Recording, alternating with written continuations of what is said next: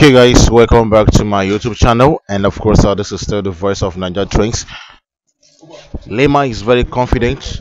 This is the conversation she had with Sinaye, and according to Lema, she said, "Nominating me is like sending me to the salon because I will be just do my hair on Sundays and return into the house."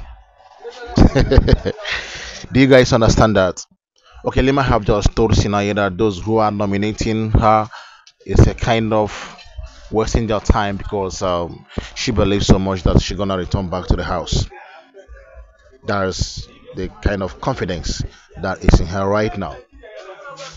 And of course, I want to quickly inform you that Z fans are not resting. Z fans in Botswana, in Tanzania, in Nigeria, in Ghana, all of them are not resting as they are pushing for Z. I will tell you that Z fans are not resting. The way the Lima fans are not resting, the same way the Z fans are not resting. The next person is Yolanda. Yolanda fans have even triggered their voting.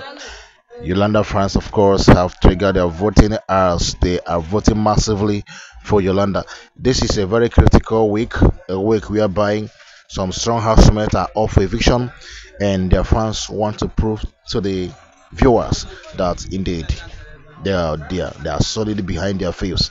And this is a picture of Lima and Jared as Lima fans posted it, and they are asking the Jared fans to vote for Lima because Jared won't be happy if Lima is evicted on Sunday. So they are calling on Jared fans to as well vote for Lima in order to keep her in the house for at least more 1 week. Alright, guys, of course, that's the quickest update I have for you. Lima fans voting solidly, Z fans voting very solidly, so also Yolanda and Sinaye as well. This is Niger Trends.